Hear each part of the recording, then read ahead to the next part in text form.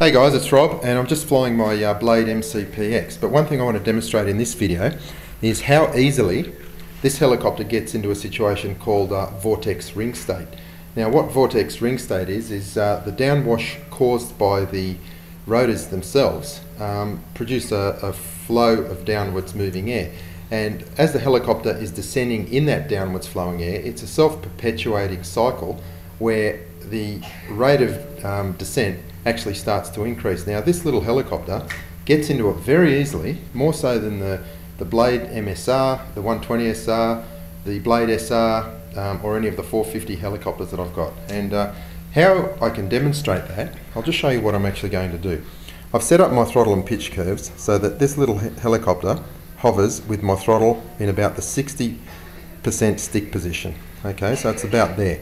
Now normally if I move it any higher, the helicopter is going to climb, and if I pull it back to about half, the helicopter will descend. So from a hover position at about head height, once I run the video, what I'm going to do very quickly is pull the throttle back to about the 25% position and then immediately up to 70%. So ordinarily the helicopter would climb in that position, but because I've commenced the descent, you'll actually hear it with the blades. It's a very turbulent airflow. It will go all the way to the ground until it impacts the ground, and it's quite surprising, and it's caught me out a few times when I was first flying this helicopter, but yeah, just an interesting demonstration of Vortex Ring State. So what I'm going to do at about this speed is in the hover, I'm quickly going to go like that, down to the 25% position, then back up to the 70% position, and you'll see that the helicopter will descend all by itself all the way to the ground in a situation called Vortex Ring State. Okay.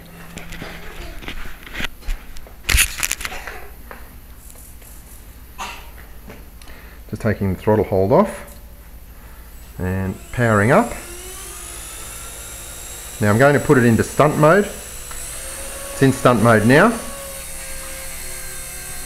Bringing it up to about head height.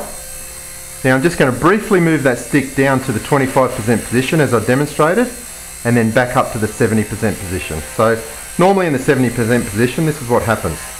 It goes up, okay? Now let me just demonstrate this Vortex Ring State. Okay, you probably saw that very quickly. It went down and it made a funny sound as it was riding its own turbulence all the way down. Okay, let me show you that again. Okay, I'm just going to snap the throttle back and then up again. Okay, see that? It hit the ground. Not sure if I followed it with the hat.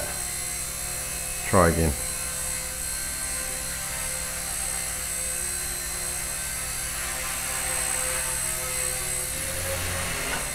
Okay, that went all the way to the ground then, with my throttle in the 70% position. And one more time, just in case I've missed it on the camera. Okay, so that's just something you need to be careful of. And I'll just land.